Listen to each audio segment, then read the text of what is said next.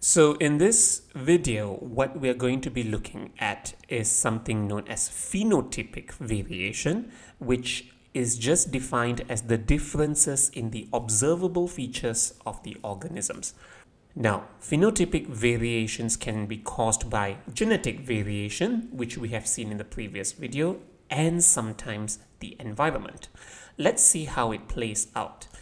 As an example here, we have a situation where this chromosome has a gene for fur color, and the fur color has two alleles, large B, which makes the fur color brown, and small b, which makes the fur color white.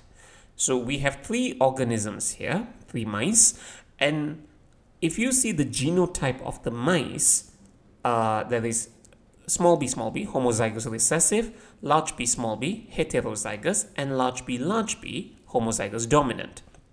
So do these mice have genetic variation? Yes, they do have genetic variation, because in the previous video I told you that genetic variation is just the differences in base sequences between the organisms of the same species, or you can also kind of assume that it's the difference in their genotype. So as long as their genotypes are different, for our level we can assume that there is genetic variation.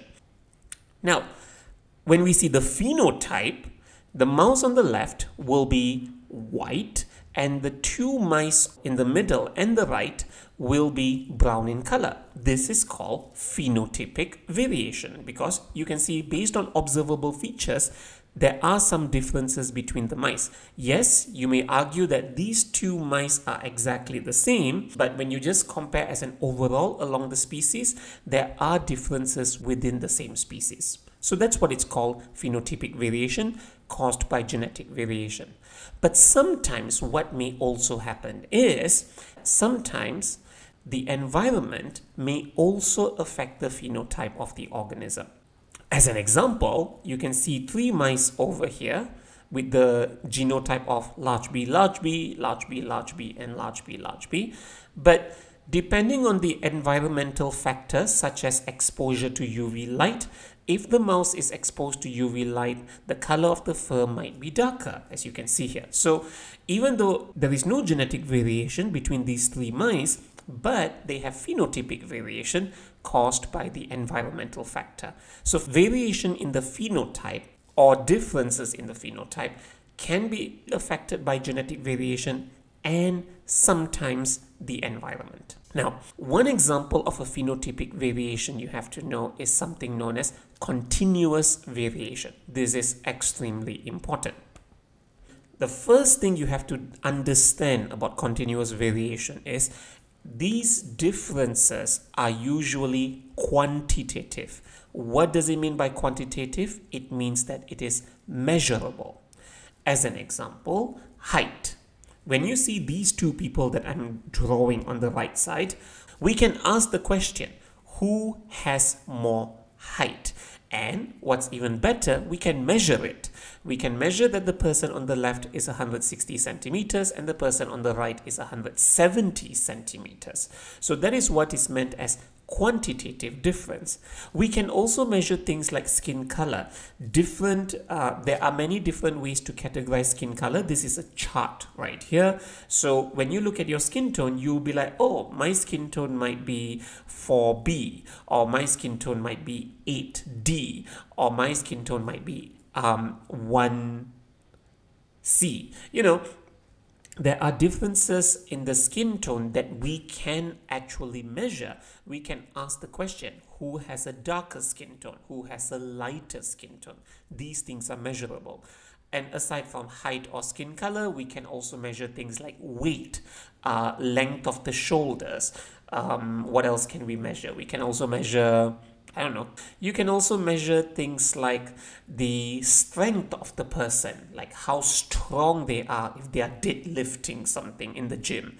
So that can be measurable based on the weights that they are carrying. Now, another very important thing that you have to understand is in continuous variation, the categories are not so distinct. Now, what this word distinct means is it's not so obvious. Now, If you look at those two people, you will tell me that these two people have obvious differences. One is obviously shorter and one is obviously taller. So this means that the categories are distinct. It's very obvious. But if we were to take all the 16-year-old students in your school, 16 or 17 years old, to keep it very fair, we will keep their ages constant. So let's, for example, say we took all the 16-year-old male students in a particular college or school and we line them up from the shortest to the tallest. We will notice usually that when you line them up, you will see that yes, there is a gradual ascending of the height. So if I were to highlight those two people, is their height obviously different? Not exactly. Yes, you can kind of see that one person is slightly taller than the other if you were to take a ruler, but if you were to look at them side by side, it's not so exactly very different. That is what is meant by the categories are not distinct. The human population is not just split between people who are extremely short and people who are extremely tall. No, there are also people who exist within the extremes as well. There are people who are short, there are people who are average height, there are people who are average tall, and there are people who are tall, and then there are people who are extremely tall as well. So the categories in this case are not so obvious. And a range of phenotypes exist between these two extremes. Like I said earlier, the height of people across the human population can be split into extremely short and extremely tall, but people also exist in the middle as a range. This is what is meant as the range right here. And of course, last but not least, there are many intermediates. What does it mean by intermediates? In between values. Now, in between values is quite simple. For example, we have a person who's 170 centimeters and we have a person who's 180 centimeters. There can be many different types of height or many intermediates that can be in between that. For example, there can be 175, there can be 176, there can be 172.2. You know, the possibilities are limitless in this case. Between 170 centimeters and 171 centimeters, how many different intermediates are there? In reality, there'll be infinite. But as an example here, you can have 170.1, 170.2, 170.3, 170.4. And in fact, even between 170 and 170.1, there is also 170.05 centimeters. Normally, we ignore these categories of height and we just round it up to make life easier for ourselves. But that is what is meant by many intermediates. Why then, within this variation, there are so many different phenotypes? For example, humans. Why are there so many different types of different heights in the human species? Why are there so many different skin colors in the human species? Why does it exist as a range? This is where we have to see the genetic basis of continuous variation. You're trying to explain why are there so many different types of phenotype.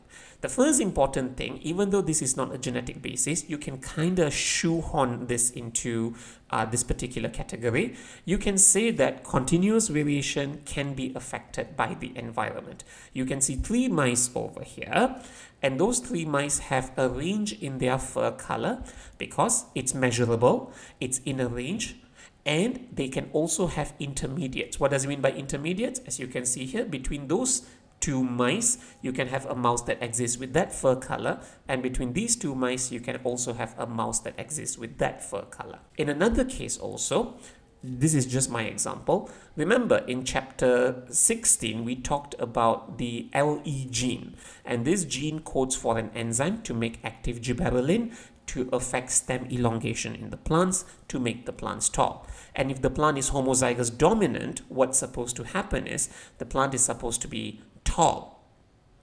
But if you notice here, even though this plant is large LE, it's short. The reason why it's short is because even though it's an adult, it did not get enough light or minerals, so it was not able to elongate its stem to its maximum capacity. So this plant here is short. So even though it has the genetic information to make itself tall, it doesn't have the environmental factor like such as light, or minerals such as nitrates or such, to make it tall. So this is how environment may also affect the phenotype of the organism. In the genetic basis of continuous variation, we must also talk about polygenes. Polygenes cause continuous variation. What exactly does polygenes mean? Poly means many, genes mean genes. Yeah. So many genes on different loci on the chromosomes may also affect the phenotype. Okay, we cannot agree, if you do a quick Google search, we cannot agree how many different genes can affect the human height. But some scientists say that there are about 50 different major genes that may affect the height of a person. 50 different genes, by the way, in our 23 pairs of chromosomes, which may affect our height. And the assumption is if you're dominant for all these particular genes, your height will be extremely tall. But if you're recessive for all these genes, you'll be extremely short. But 50 different genes are too much to talk about. So let's keep it simple. Let's say I'm drawing out 3 chromosomes here. And on those 3 chromosomes, I'm putting gene 1 in the first chromosome, gene number 2 on the second chromosome, and gene number 3 on the third chromosome. And I'm going to say that all these genes affect one phenotype. Please do not memorize my example. This is just a way for me to explain this in the exam. But the point I'm trying to say here is gene 1, gene 2, and gene 3 are more than one gene. So we can assume that this is polygenes. Yes, I know 3 is not many, but we can assume that 3 is many in this case. And all these genes affect one phenotype, which is height. So all 3 genes have an influence in the height of the organism, whether it's going to be tall, medium, or short. And here's the interesting thing.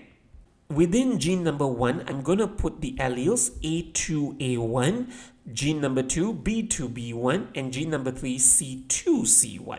Okay? And the reason why I didn't use large alphabets and small alphabets is I want to imply that this is codominant so that each allele will be expressed. The interesting thing about continuous variation is all the alleles will have a small effect on the phenotype as well. So many genes affect the phenotype and cause continuous variation, and all the alleles within these genes will have a small effect on the phenotype. What do I mean by this? In my example here, I'm saying that if the allele is A2, B2, or C2, it adds 2 units to the height. Do not memorize this. This is just my example. But if it's A1, B1, and C1, it adds 1 unit to the height. So you see, each of the alleles will have a small additive effect on the phenotype. The small effect means A2 adds 2 units of height, but A1 adds only 1 unit of height. It's not so, what's the word I'm looking for? It's not so significantly different between each other. So as an example, let's take a plant, and this plant has a genotype of A2, A2, B2, B2, C2, C2. So it has the 3 pairs of chromosomes, and each chromosome has gene 1, gene 2, and gene 3. So it will have 2 alleles for gene 1, 2 alleles for gene 2, and 2 alleles for gene 3. So let's say in my case, it's A2, A2, B2, B2, and C2, C2. So the plant in this case will have 2 units of height, plus 2 units of height, plus 2, plus 2, plus 2, plus 2 from each of the allele. The plant will have 12 units of height. Just as an example, do not memorize this. What if the plant has a genotype of A2A1, B2B1, C2C1? So it's 2 plus 1 plus 2 plus 1 plus 2 plus 1, which makes the plant have 9 units of height in this case. So there is a difference between these two based on the genotype. And what's the shortest plant that can be produced? The shortest plant that can be produced is A1A1, B1B1, and also C1C1 genotype. The plant will have 6 units of height, and the tallest plant will be A2A2, B2B2, and C2C2. So in this case over here, that plant will have 12 units of height. But here's the thing, because of independent assortment, crossover, random mating, and what's the one? I forgot, random fusion of gametes, the alleles can be slightly different, right? You can have A2A1, B2B1, C2C1. You can have A2A1, B1B1, C2C1, one. You can have A2, A2, B1, B1, C2, C2. So there can be many different combinations. So most plants will exist between the 6 units of height and 12 units of height. That is a range of phenotypes. That is why in continuous variation, you can have all these different types of height. And to make matters even more complicated, let's just take 3 plants which are genetically identical: A2, A1, B2, B1, C2, C1. Okay, so logically, these plants should be 9 units of height, which is somewhere in the middle, but this particular plant might be 8.6 units of height. That plant might be 9.4 units of height. How is that possible? That is due to environmental factors. You know, this plant did not get enough sunlight. That plant might have gotten extra sunlight and extra minerals, so it was able to grow slightly more. So that is why continuous variation can give you many different varieties within one phenotype, in this case, height. So when the question asks you about genetic basis of continuous variation, you need to mention that, number one, in continuous variation, it can be affected by the environment. Number two, many different genes or polygenes can affect the phenotype of the organism. And number three, different alleles may have a small effect on the phenotype as well. These 3 factors are the genetic basis of continuous variation.